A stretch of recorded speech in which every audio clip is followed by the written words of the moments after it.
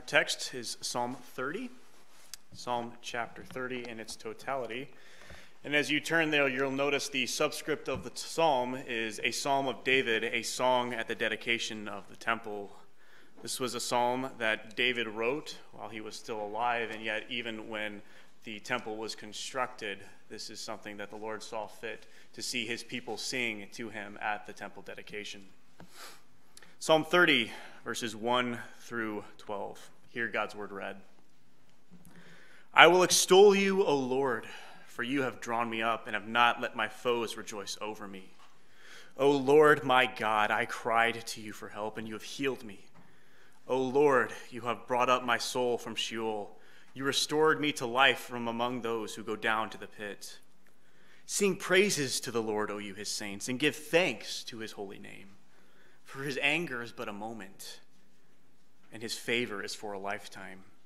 Weeping may tarry for the night, but joy comes in the morning. As for me, I said, in my prosperity, I shall never be moved.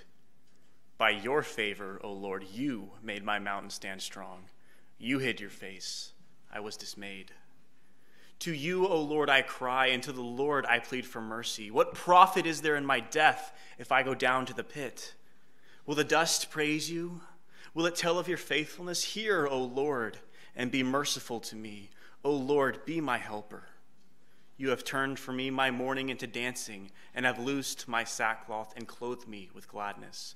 Then my glory may sing your praises and not be silent. O Lord, my God, I will give thanks to you forever. June 14th, 2014, 1 p.m. I stood on a stage much like this, and as I watched my soon-to-be wife join me, her pastor, David Whitla, preached our wedding sermon. My pastor, James Ferris, he gave us the wedding charge and the wedding vows. And I don't remember anything that either one of them said. But I do remember what my wife and I said to one another. I do remember holding her hands in mine as we exchanged our vows and as we pledged our loyalty to one another. And as we said to each other, I will be faithful to you in sickness and in health. I remember those vows. As we read this text here, we see David also in a state of sickness, and yet also in a state of prosperity, a state of health. And in verse 4, David says this through the inspiration of the Holy Spirit to us, to sing praises to the Lord, O you his saints. And you are called in sickness and in health to worship and to thank the Lord. And as we look at our text, we see, again, David is kind of in two spheres of life, two phases of life. The beginning of the psalm starts with him being on his deathbed.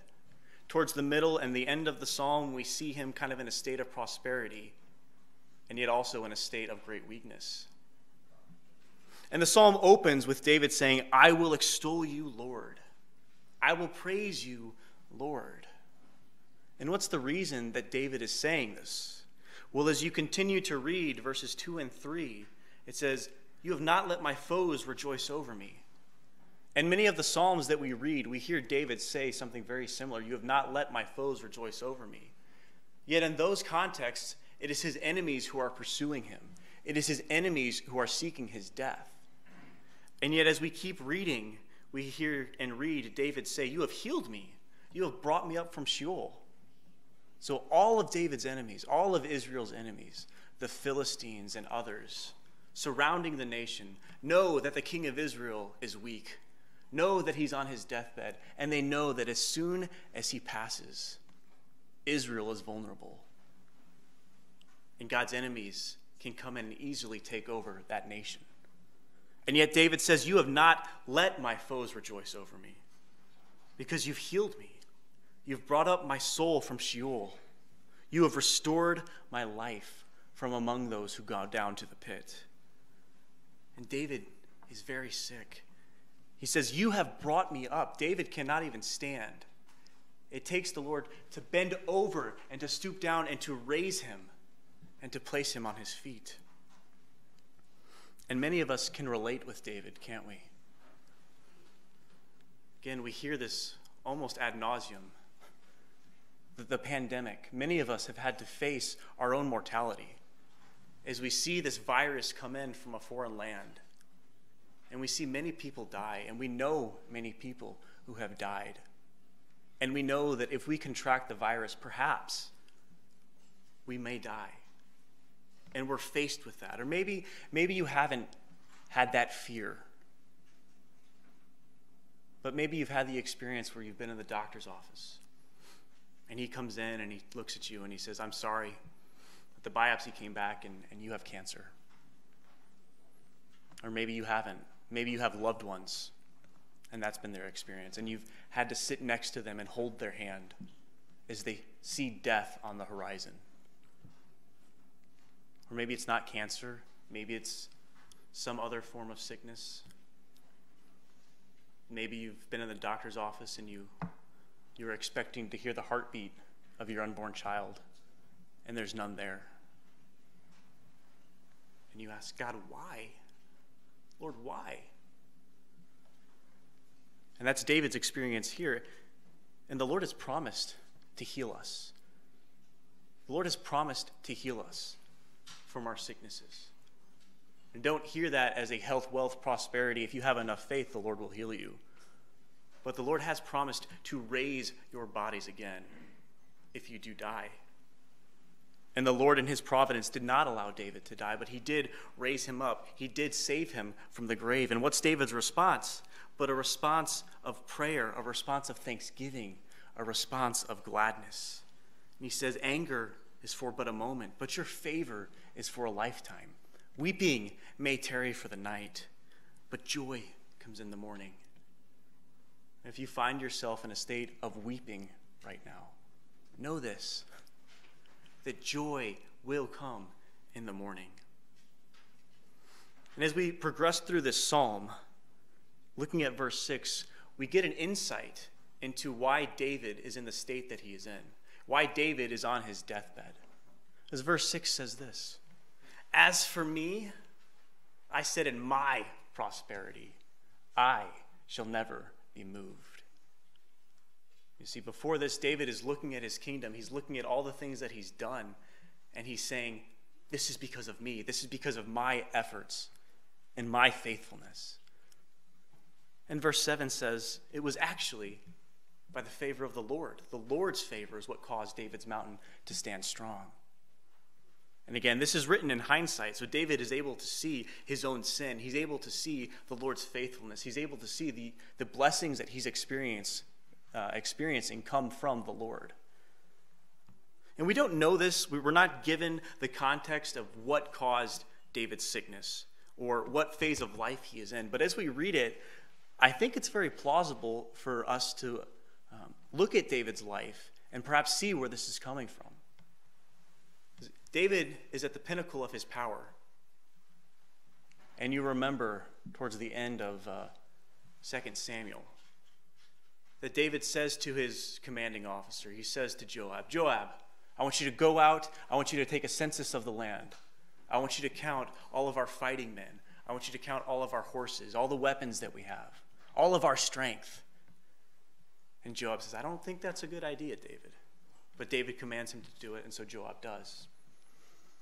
And there are thousands of fighting men and thousands of horses. And if you know the story well, you know that what David did was a sin. You know that he was provoked through the temptation of the devil to take this census. And so Gad, the prophet at the time, comes to David. He says, David, you have sinned. You have sinned against God. So you have three options. There can be a famine in the land for 3 years. You can go on the run again for 3 months. Or I can send a plague for 3 days. Which one do you want? And David thinks about this and he says, I would rather place myself on the mercy of God than on the mercy of men.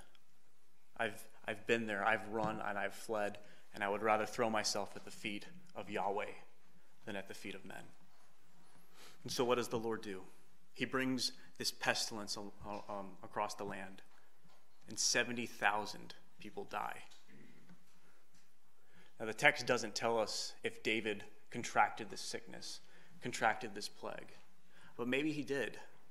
Or maybe perhaps he had the conscience of 70,000 souls, their deaths on his hand, and this caused him to fall into a state of depression. We don't really know.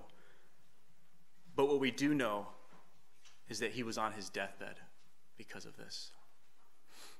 Because he says, in my prosperity, I shall never be moved.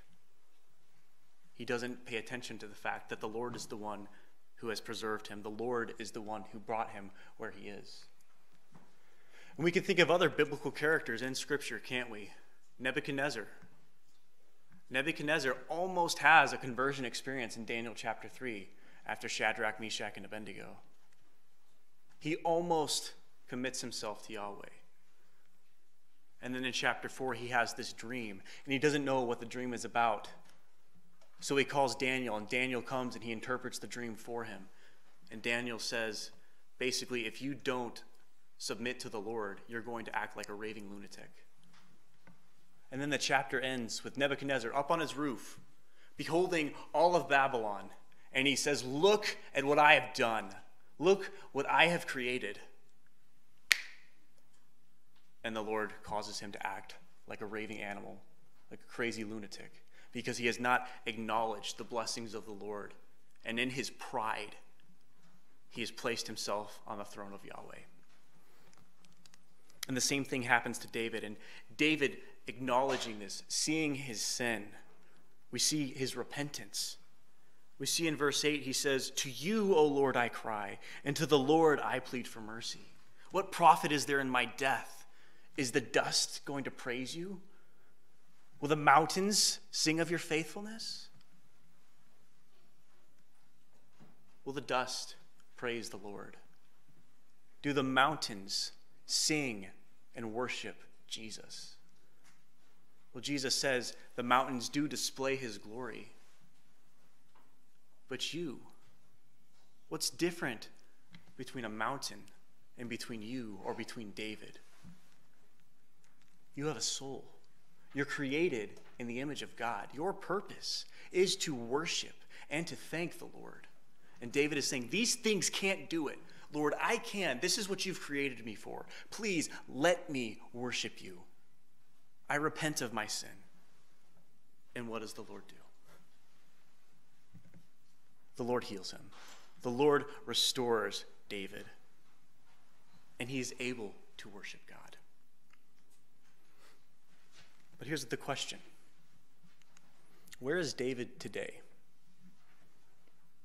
His body is dead. His body is dust. So is this psalm for nothing? Was this just a psalm written for David, by David, just at this time? Or does this have lasting significance? Well, this psalm goes beyond David. It transcends who David is, and it points to Jesus, the true David. And Jesus, he did come. Jesus did die. But he did rise again. And it's because Jesus has risen again that we are able to say, weeping may tarry for the night, but joy comes in the morning. It's because of Jesus that we're able to say, you've turned my mourning into dancing, and you've loosened my sackcloth and clothed me with gladness. Now, I don't know this congregation well. I don't know what some of the strengths or perhaps some of the weaknesses are. But I do know, because we're sinful people, we have indwelling sin in us, that we all do struggle with the sin of pride. So I want you to think in the quietness of your own heart, what's something the Lord has blessed you with? What's some gift that the Lord has given you to advance his kingdom? Think about it. Will you say, in my prosperity, I shall never be moved? Will you say, in my prosperity as Shawnee Reformed Presbyterian Church, that our candlestick will never be taken away? Or will you say, it is by your hand, Lord, that you made my mountain stand strong. It's by your hand, Lord, that you preserve this church. It's by your hand, Lord, that you preserve me as a believer.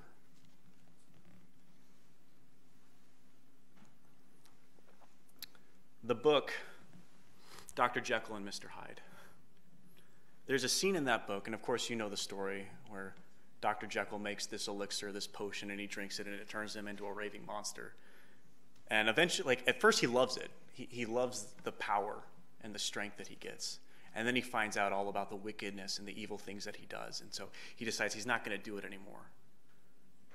And he goes 1 day without it, 2 days without it, a month, a year, 3 years down the road. And there's a scene in the book where he's sitting on a bench and he's recalling his past life, the last few years, and he's thinking, I have beat this. I have overcome Mr. Hyde. I haven't taken this elixir. I haven't done anything wicked. And then he gets a chill down the back of his spine. And he looks down at his hands. And he realizes he's turned into Mr. Hyde. And this is what our pride does. You think about the gifts that God has given you. Perhaps God's given you the gift of encouragement. Perhaps you're like a Barnabas. You're able to encourage the saints. And you think to yourself, I'm the best encourager there is. You look at the person next to you, I'm a way better encourager than you are. What have you done? Your pride has overcome you. And in the very gifts, the very blessings that the Lord has bestowed upon you has turned into sin and has turned into wickedness. Is David dead? Yes. But what are the benefits in death that the believer receives? The benefits in death that the believer receives is they are united with Christ. And it is because of Christ, again, that we can say joy comes in the morning. And you too are united with Christ. And you too must acknowledge how the Lord has blessed you and how he's made your mountain stand strong. And if you'll pardon me for ending a little bit early, I do want to end with this. Who are you as Christians? Who are you as the church? You're the bride of Christ. And what are your wedding vows as the bride of Christ?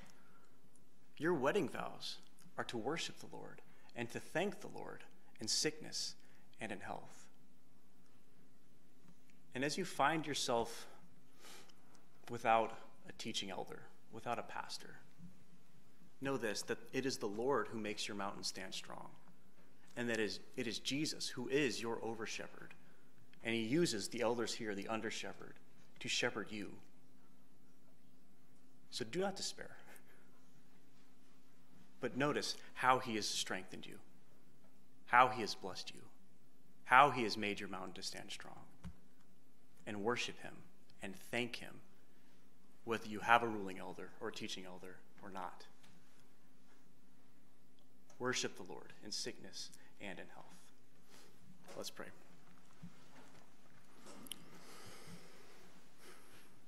Lord, we do thank you that weeping tarries in the night and that joy does come in the morning. Lord, we thank you that you are the one who makes our mountain stand strong. Lord, we thank you that you have taken our sackcloth and you have clothed us with gladness. Lord, we thank you that you have promised to redeem us. You have promised to heal us. Lord, we thank you that you have overcome sickness, that you have overcome death. Lord, we thank you that you are ruling and that you are reigning. And Lord, we do pray that whatever state of life we find ourselves in, that we will not despair, that we will not grow in pride, Lord, but we will thank you, that we will worship you, that we will praise you. Lord, we pray all these things in your Son's name. Amen.